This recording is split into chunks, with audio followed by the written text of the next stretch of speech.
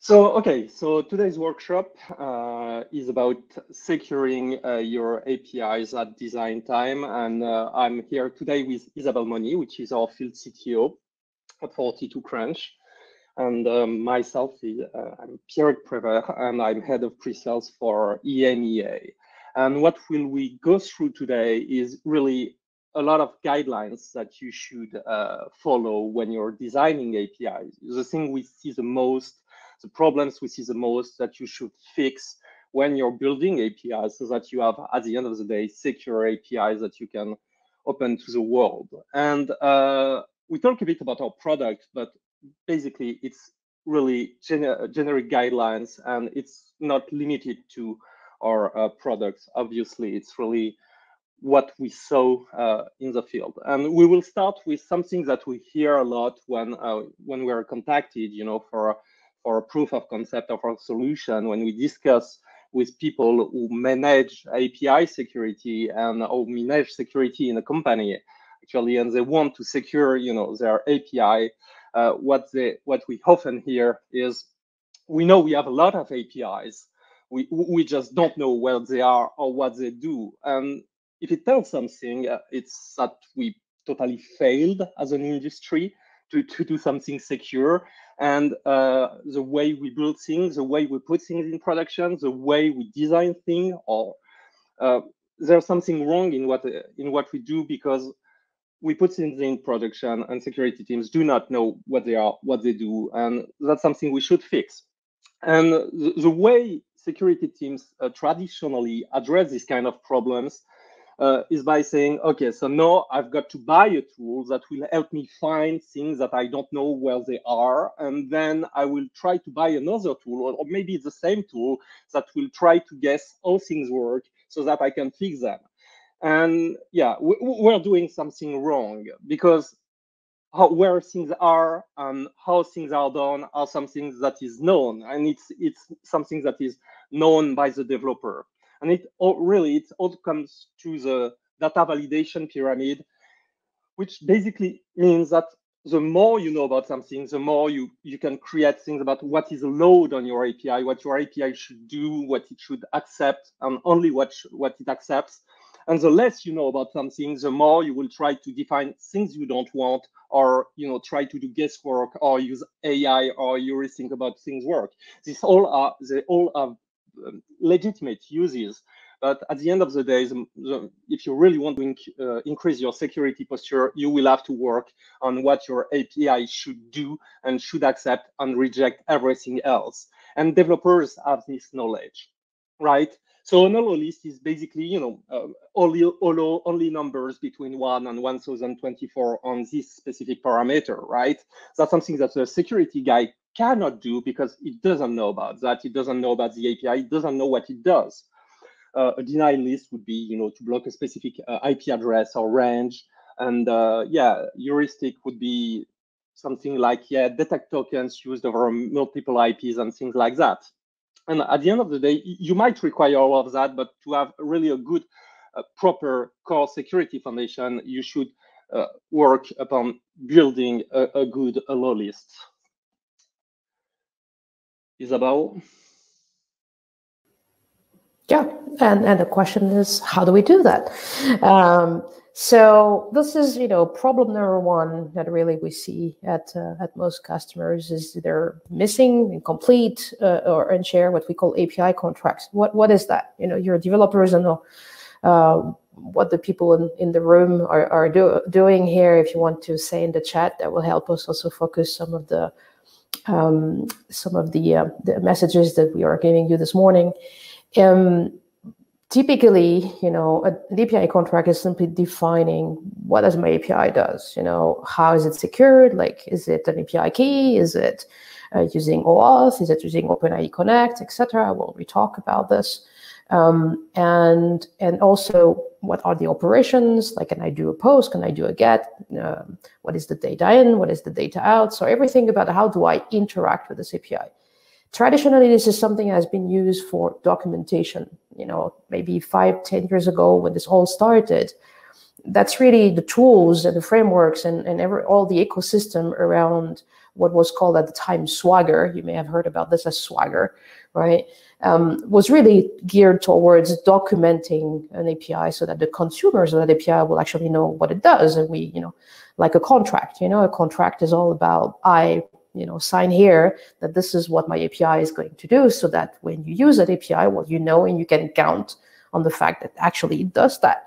Now, this has changed and evolved a lot. Now, first of all, we have much richer API definitions, contract definition standards like OpenAPI version 3, like async APIs. So if you're using WebSockets, so in things like Kafka or anything asynchronous, you also have a way to describe that in things which are really de facto standards that are backed up by the Linux Foundation. So, this is not like a little thing used in the corner. This is probably something like 70–80% of all the APIs right now are described through those.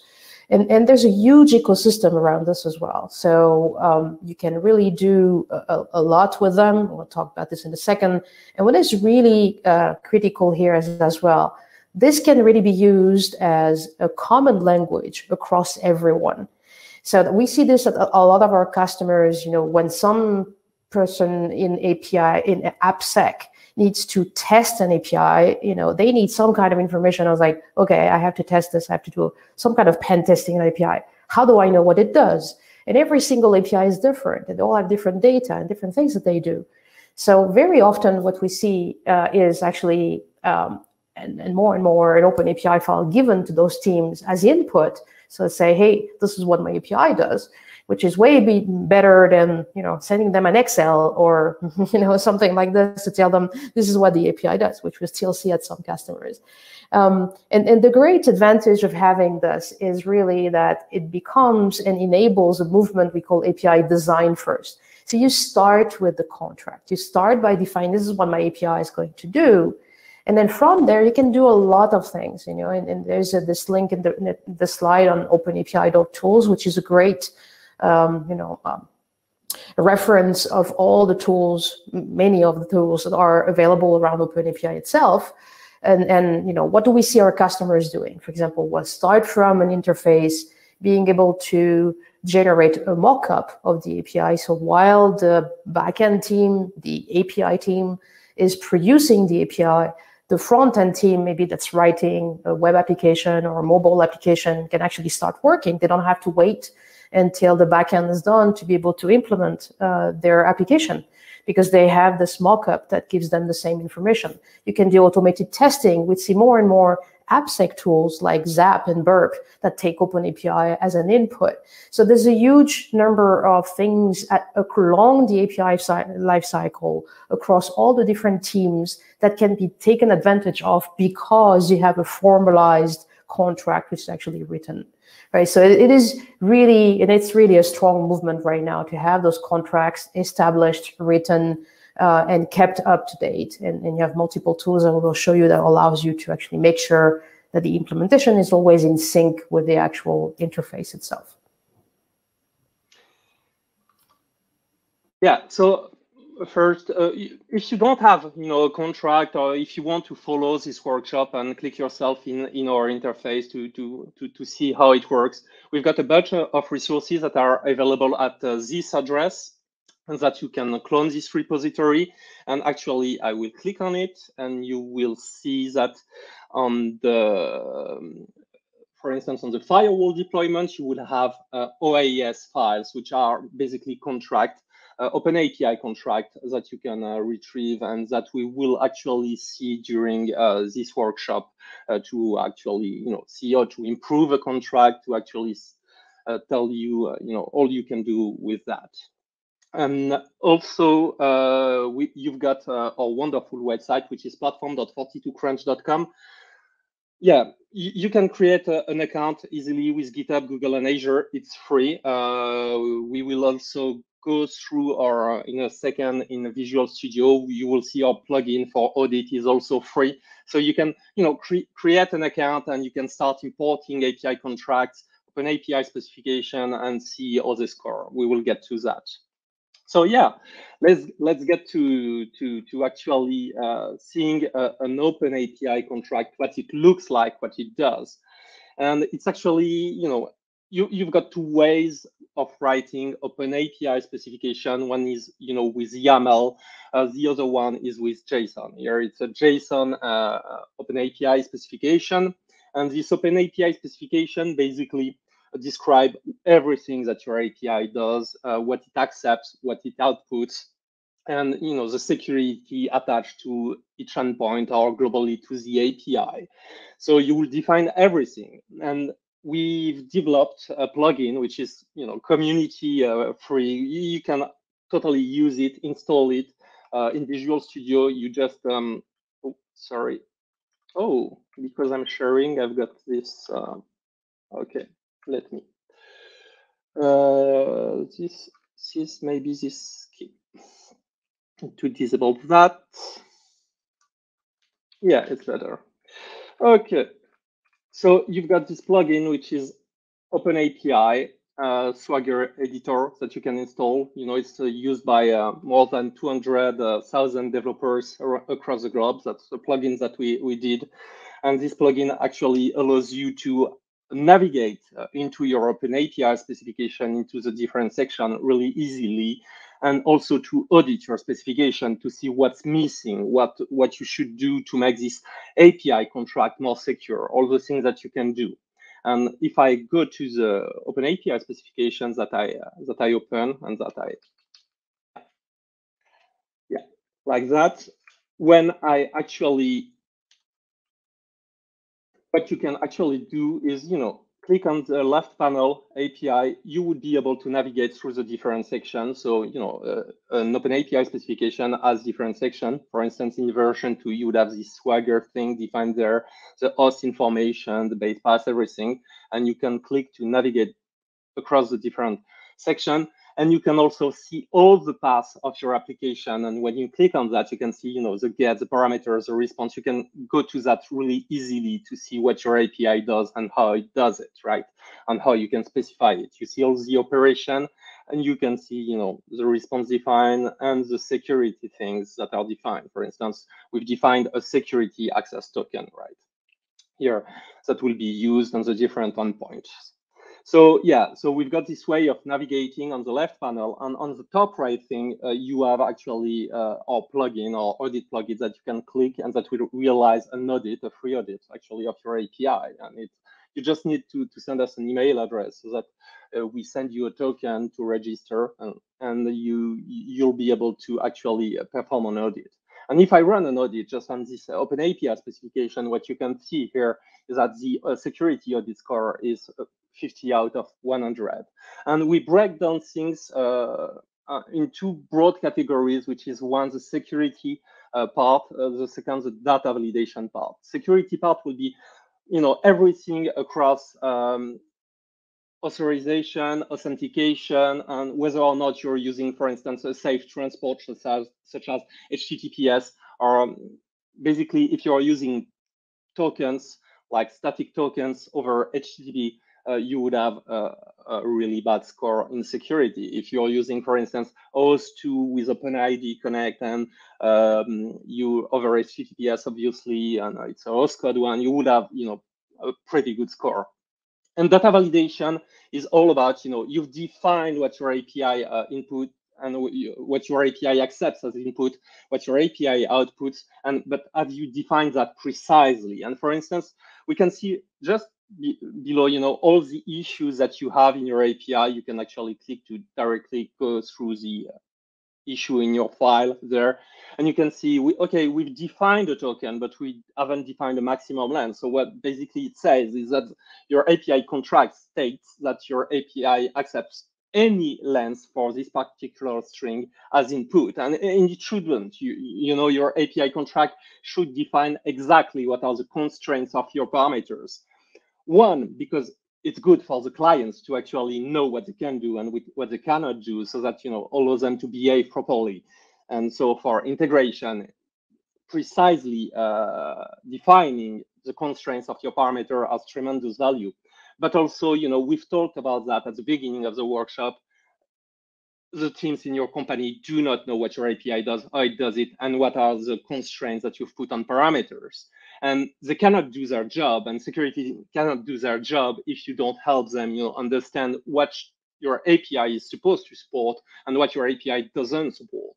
So when you put that, actually, it allows you to actually enable security in your company, but it also enables you to do a lot of things. And we've talked about the multiple integrations that an open API contract has in terms of, for instance, testing. And you've got tools that will automatically test your API according to this contract. So if you've defined patterns for your string, if you've defined minimum and maximum limits, you can do that. And that's actually also something that we do, this automatic testing of your API against an API contract. We will get to that.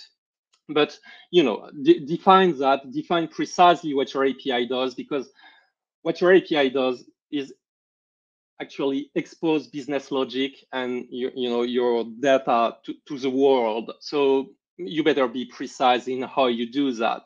A few years back, APIs were hidden behind. No, APIs are everywhere because we've got service-oriented architectures that is spreading like wildfire, and cloudification, dramatically increase this trend toward service-oriented architecture and microservices.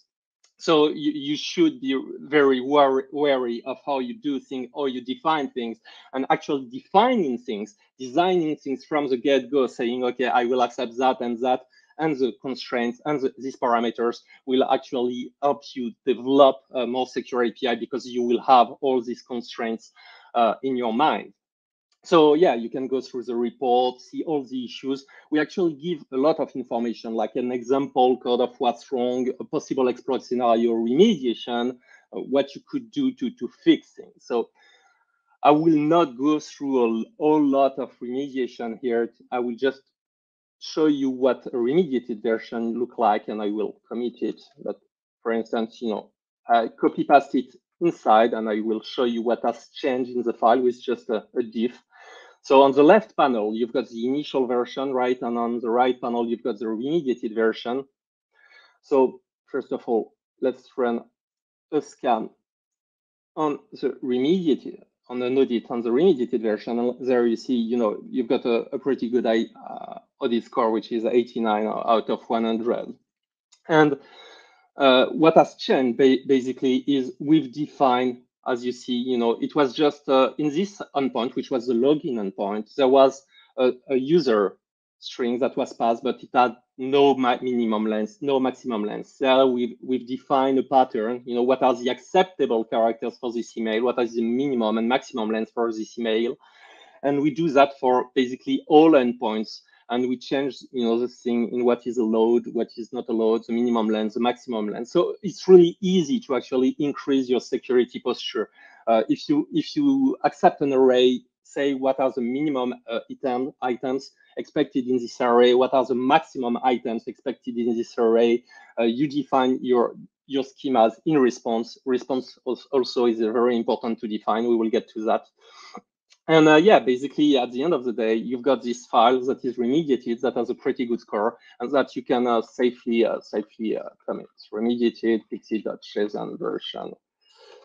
Well, yeah, and you can push that, and now you've got your APIs that will be built with this new thing. So you've got clever ways to actually generate code from open API specification. If you start with a design first approach, where you define this API contract, then you can use things such as, for instance, Swagger, Codegen. There are other tools, Open API Generator, for instance, that integrates with a lot of things like Maven, and and you can actually generate complete, stubs in different frameworks, different languages for your API, and start coding from that, and you will have this clean design about what you accept, what you return.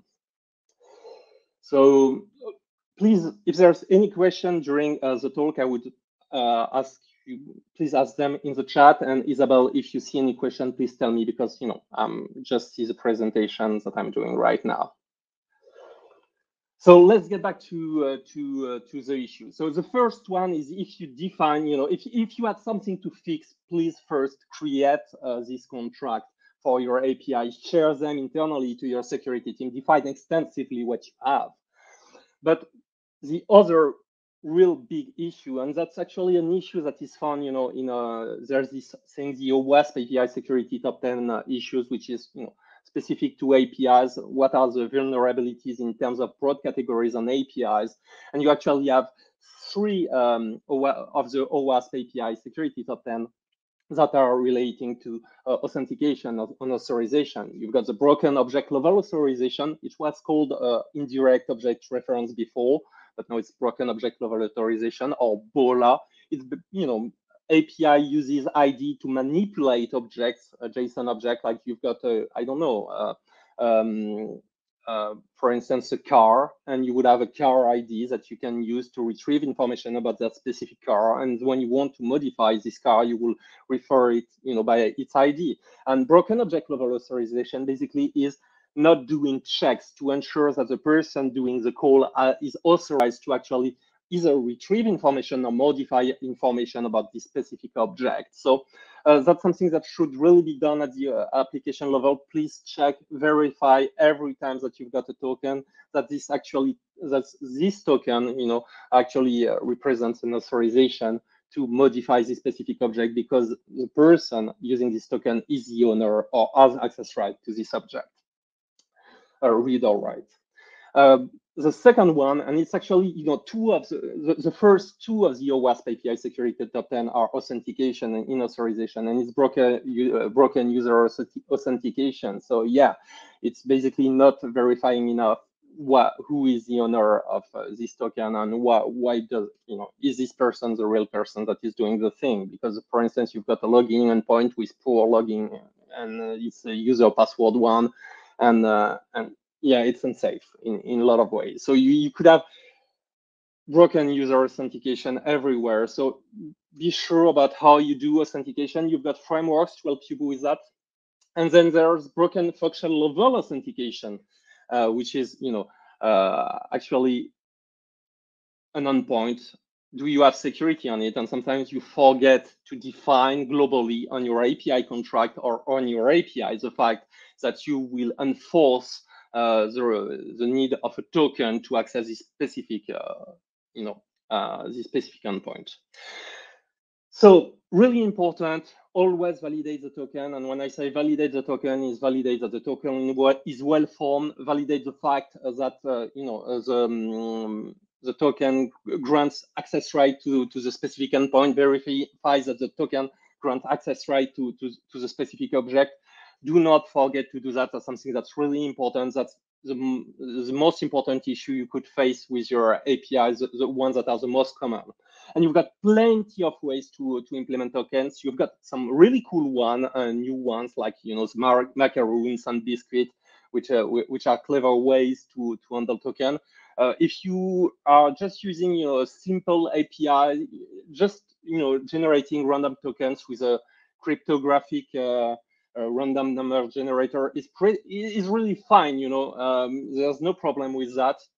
And if you want to use, for instance, federated authentication, then use things that are designed to do that, like OAuth2 with OpenID Connect. Every model, every token, every way to create token has benefits, really. You can discuss during hours about macaron and biscuits and OAuth2 and what they bring and which one is better. At the end of the day, it really depends on what you're trying to do. In the resources at the end slide, you will have a link from Thomas Ptasek about with really opinionated advice about which one is better on what are the advantages and drawbacks of each of one. So yeah, OAuth2 and OIDC is extensively used. And sorry, it's not the. So yeah, what's OAuth2 and OIDC? So OAuth2 is an authorization framework, and OIDC provides authentication. So authorization say, do I have the right to do that? Authentication say, who is doing that? And yeah, people often think of OAuth2 as a proof of authentication. It's not. If you want authentication, you've got OIDC that you will have to use in conjunction with OAuth2. So use that if you need federated authentication. And if you want something really secure, you can use OS2 authentication code flows. Don't use implicit. That's the industry standard to not use implicit anymore. No, you do things differently. It's not like it's that broken that the world will end and you will die. It's just that it's not good enough for today's standards. Also use PIXI, which is a proof key basically for the client. The client will prove to the token generator, to the secure token service, that he is actually the flow initiator. When you are using OS2, you initiate a flow, and when you're using authentication, you initiate a flow. And this thing PIXI will actually prove that to the token service that it will send the token to the right client. It was something that was required for mobile application, because mobile application, when you follow an authentication flow, you may be, it may be caught on your mobile phone, the fact that you're trying to access this link and redirect to another application instead of the one initiating the flow, and obviously an attacking application. So even if it's not a must-have for you, clients may evolve, and it's actually become a industry standard to use PIXI for everything. So please do that. And yeah, JOT tokens. If you're using OS2 and OIDC, you will have JOT tokens, and they can be really insanely complex. It's designed by committee. It's good and it's wrong on many levels. So when you get a token, you really have to ensure that the token is exactly how you want it to be formed. So you've got these headers, you've got these claim parts, you've got this signature, you've got to validate everything. You've got to validate the fact that this is actually the algorithm that you want to accept. There was this attack a while back about null attacks on tokens, and so where you would change the algorithm to null, and so the framework would say, okay, I do not need to verify the signature. So please validate everything. Validate that it's an algorithm you support. Validate really anything, and don't forget that if you start using JOT, if you start using JOT tokens that are signed, you will need a trust store. If I may just add one little thing, sorry, on the JOT thing. Not only, this is really something which is used a lot, like for OpenID Connect, for example, the token is JWT, it's mandated by the standard, okay? Yeah. And very often people don't realize that JSON Web Tokens are things that carry data. So you really need to design that data. And we see that a lot with our customers as well. So a lot of our customers are using our platform to do JWT validation. The reason is that, like anything in security, you have to validate before you actually use something. So a lot of the frameworks that exist for JWT validation, the first thing they will do, maybe even the only thing they will do, is actually to just validate the signature. So just validate that pretty much that JOT has not changed in flight, right? And this is the first thing they will do.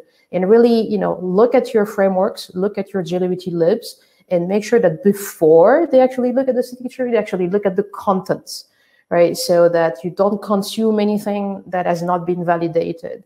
We're starting to see SQL injections through JOSE headers.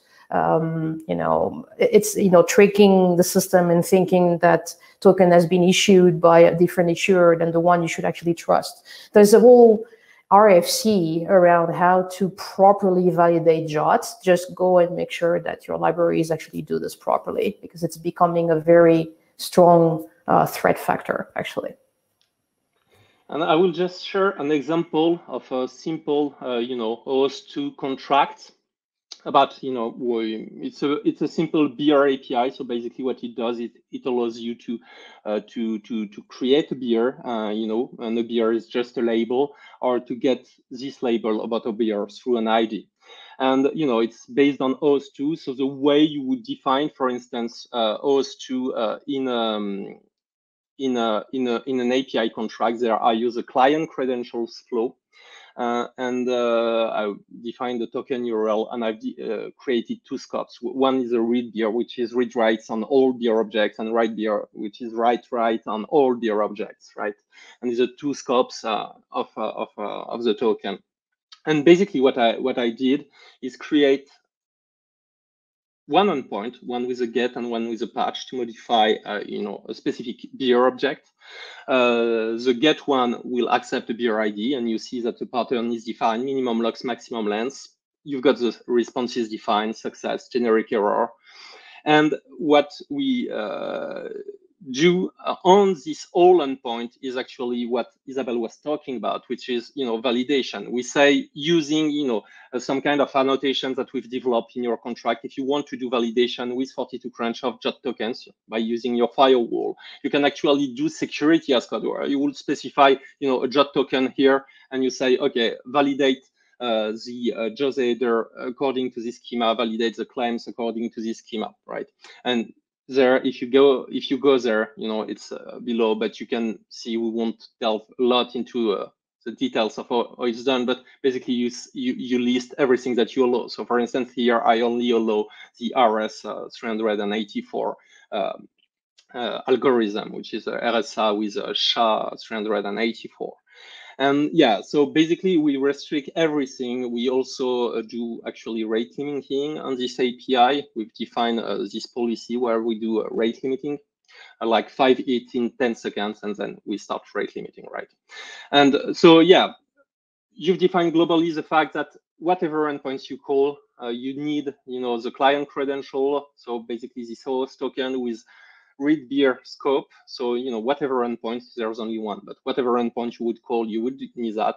And for the post operation, for the patch operation, sorry, what we define actually is we change the security to say, okay, there you need the right beer scope to be able to modify this thing. So, it's really easy to specify host to authentication with OpenAPI standard.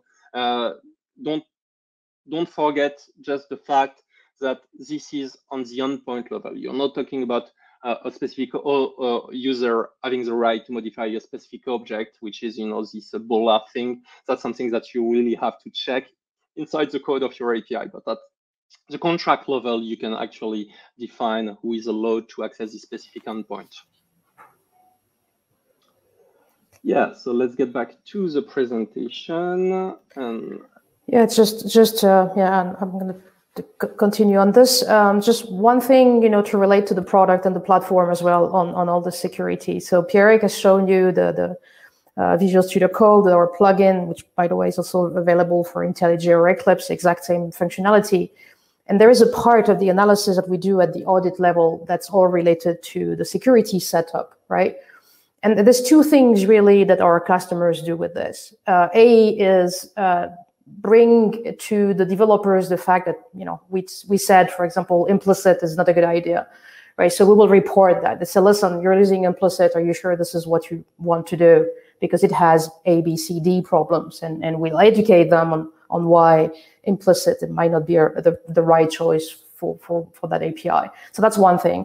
And the second thing is, if you're in AppSec and you want to say, well, like some our customers do, well, here we've decided across the board as a corporation, that we will only allow OAuth with authorization code and making sure it's applied to every single API.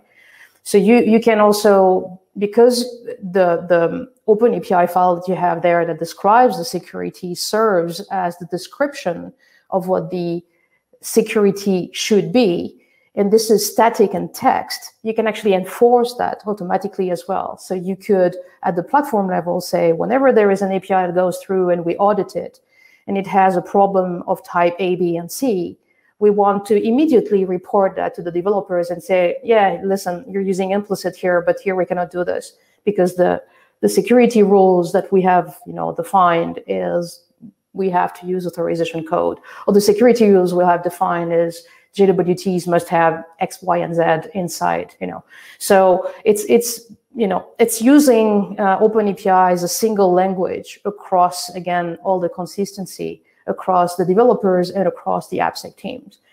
at the security level. And we'll talk about this at the data level as well. Okay. Yeah, I guess we need to speed up a bit. Yeah.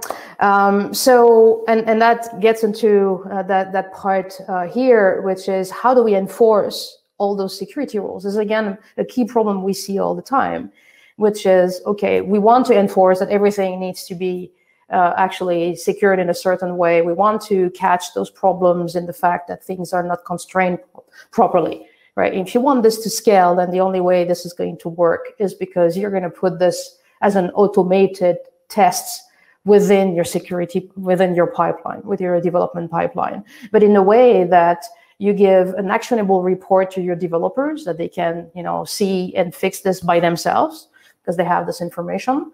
And why do you want to do this? Well, because the further down the line you actually detect such problems, the more expensive it's going to be. And you have some really, I think, mind-blowing numbers here that have been computed by the Ponemon Institute on, like in this case, like almost a 100 factor in terms of price between finding something at dev time and finding something at production time. And this is really why at 42Crunch we're pushing into doing things at design time, right? Because that's where you're going to be the most cost efficient in terms of finding and fixing those problems. Okay. So how is this working, right? What can you do? Well, there's 3 different things that you can do really in a general fashion, and 42Crunch is part of that, but there will be all the tools you will have to put inside your SDLC, and it could be, code testing, for example, or it could be automated, functional testing, automated security testing. So you have 3 different stages, right? Continuous integration, continuous delivery, and then deployment. The sacred grail for us, like the grail that we're trying to really help our customers implement, is that all of this, and security is really part of all of these different phases. So at dev time, you have this audit that allows you to actually detect early those problems where it's really easy and less expensive to actually catch. So you will go and put those security gates in place that I was mentioning, like catching problems that are not conforming to the corporate rules.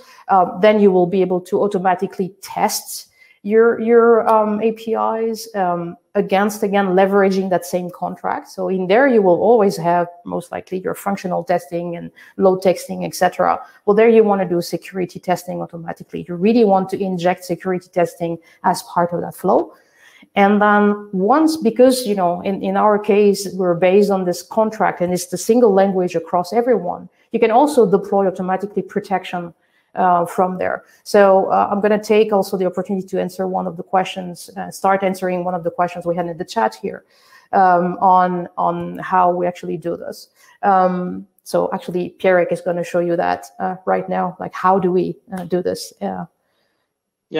So it's basically the schema of how we do things. So we integrate in IDEs, as you've seen, with audit, but you can also run an audit, a scan on the CI/CD pipeline, and you can, after that, for instance, inject an API firewall in front of your API. If you're using Kubernetes, you can do things that are clever, as injecting a sidecar proxy to your API. And I will show you this because we have a pipeline. You saw me commit, this API a few seconds ago, and no, I didn't push it, so I will push it. Yeah, I forgot to push that. Oh, that's bad. Okay, so you did not, but we will. I will just push the new version.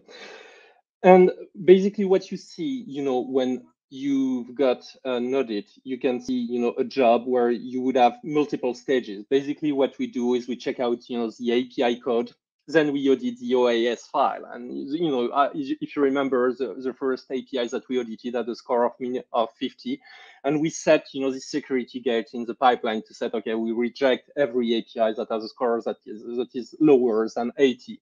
We also reject every API that are issues such as patterns not being defined or maximum length not being defined, which is things that you might want to pinpoint specific issues because you've been hit by buffer overflows attack, because you've been hit by memory starvation attacks and things like that. So basically, you would be able to pinpoint exactly in your pipeline what you want to accept and what you want to reject. And the clever thing about that is, as we integrate into IDEs, it's not this burdensome project for developers where they actually try to commit something and then they have to get back to why didn't it work. There they would be able to run the audit in the IDE, so it doesn't come as a surprise.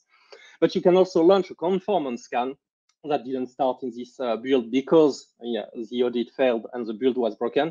And you can, as you can see after that, if everything is right, you've got the audit, you've got proper contract and everything, and you launch this conformance scan, you can actually deploy a firewall dynamically in front of your APIs that matches the contract. With 42 Crunch, you can do that, and that's the way we do things, and we help security teams scale. And so the pipeline, the job, run perfectly. So now I've got this remediated API that has been, scanned and run. And basically, if I go to this API and I try to do attack, I would be able to register, to log in. And now if I do try to do that, I can actually see in the firewall log that is in non-blocking right now, but I can actually see the fact that there was this attack that would have been blocked because it doesn't conform to the contract.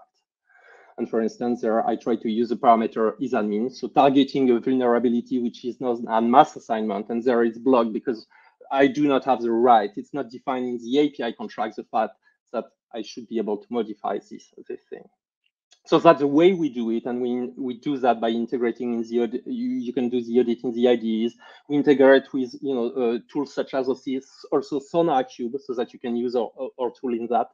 And so we're inside the IDEs, inside the CI/CD pipelines. We integrate with a lot of tools. We've got these clever little tools that are really lightweight, such as the firewall. The overhead is like barely noticeable. Request processing 0.2 milliseconds. So it's really nothing to validate all this thing for us.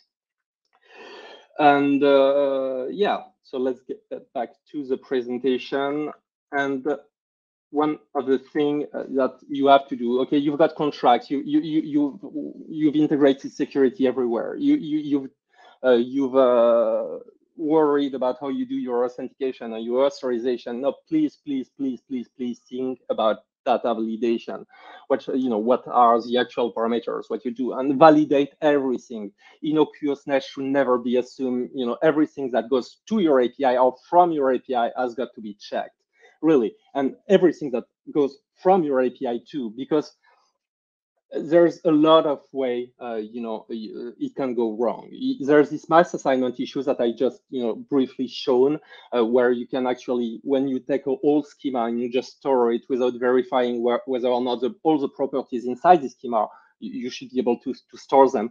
Then you've got this issue. You've got injection when you try to inject, for instance, SQL injection inside a parameter or shell command inside the parameter. And basically, if you have validated that something is a number and is constrained between certain values, then you cannot inject SQL into that, right? It's a number, and you've properly secured everything. You've got this hello list that you built and that we've helped you build if you use our tool. But in terms of response, there's also this excessive data exposure, and we will get to that in a second. But you've got really to validate what your API gets. And validate. And it's a non-extensive list. So the verb, the path, the query parameters, the body parameters, the headers, and everything.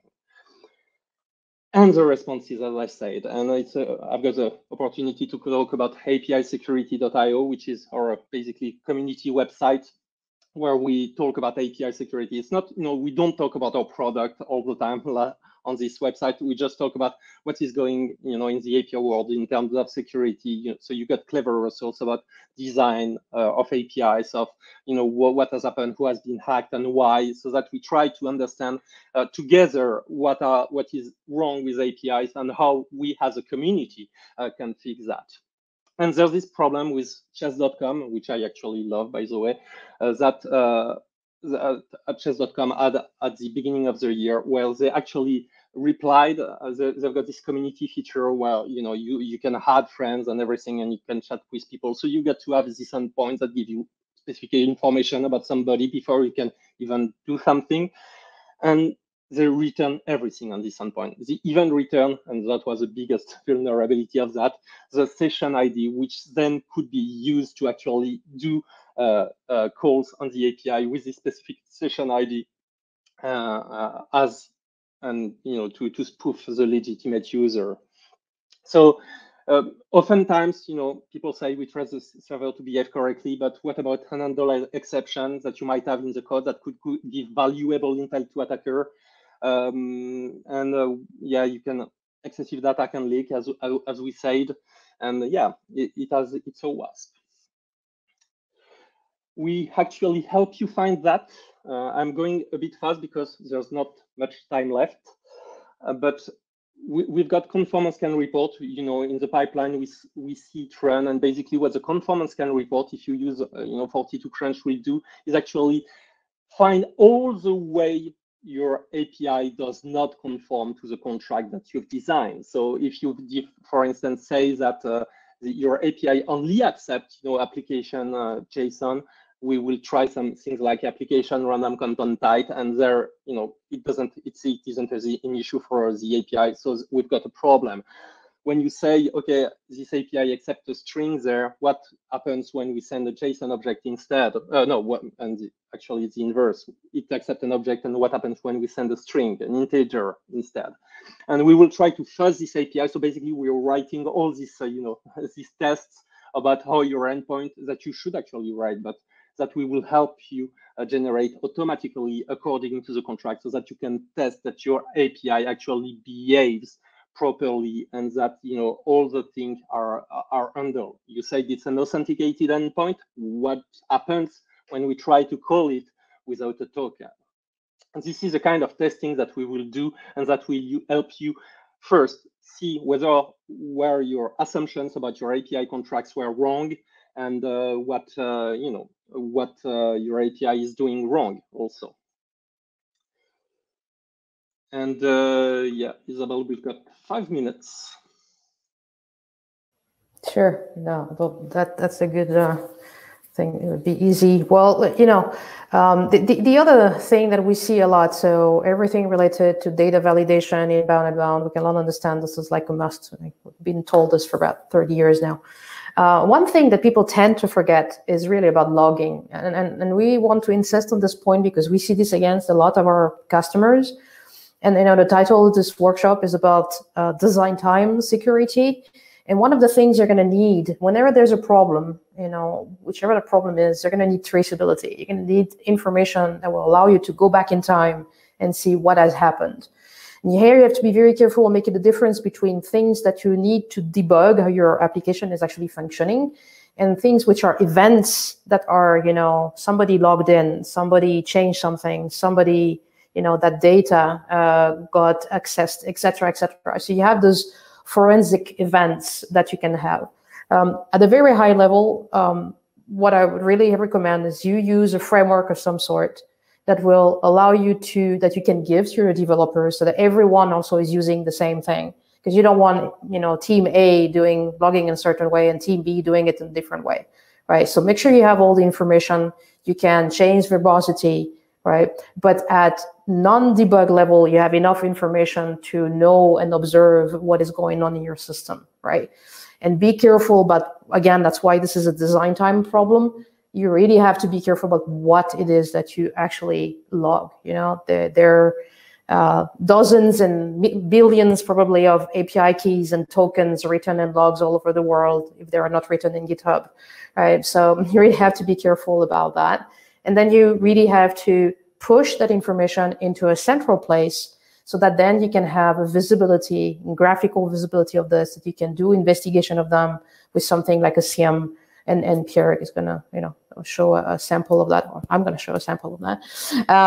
So if this was drawn from the logs of our firewall, for example, so you can push all this information. We have it there. You push it, and then you can see, the different access that have happened, where it came from. You can go and investigate specific IP, etc., etc.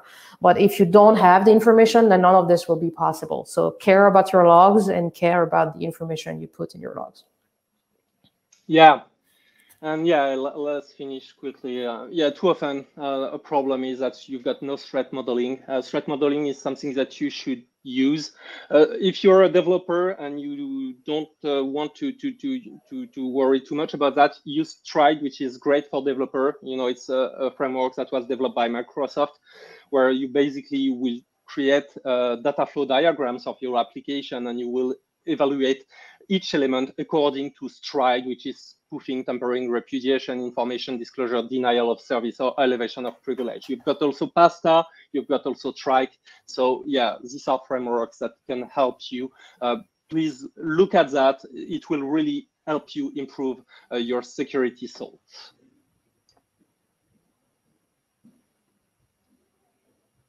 And then, Isabelle, you've got the aggravating issues. Yeah, so everything that we saw basically can be made worse by the fact that you have no rate limiting.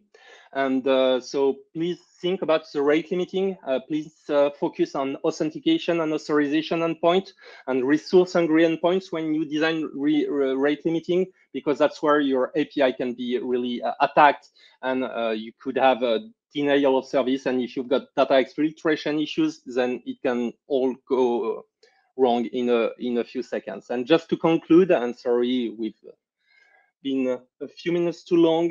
Developing securely is not buying a magic tool that will help you figure out where things are or how things work, because that's not what security is about. Security and developing securely requires considerate people, careful design, integrated processes, and team collaboration. And the only thing that tools bring, actually clever tools bring, is that they bind that together and they help you scale. And yeah, if we have something to say about security, that was it. We've got a few resources that you can have, you know, Open API, I think API. We've got this introduction to OS2 and OIDC by Pragmatic Web Security. The survey about tokens I told you about, how to use a Stride methodology, how to create the data flow diagrams. And yeah, you've got the resources we talked about. And if you want to use our tools, then you can register on our platform on platform.42crunch.com. And you've got, you know, all this documentation about how to do audit, how to do scan, how to do protection. And you've got these tutorials that you have. And if you need anything more, please just ask. And that's it. Yeah, thank you very much, everyone, for attending. And don't hesitate to go by the booth and talk to us. We'll be there in a few seconds. Thank you very much. Thanks, Nicolas.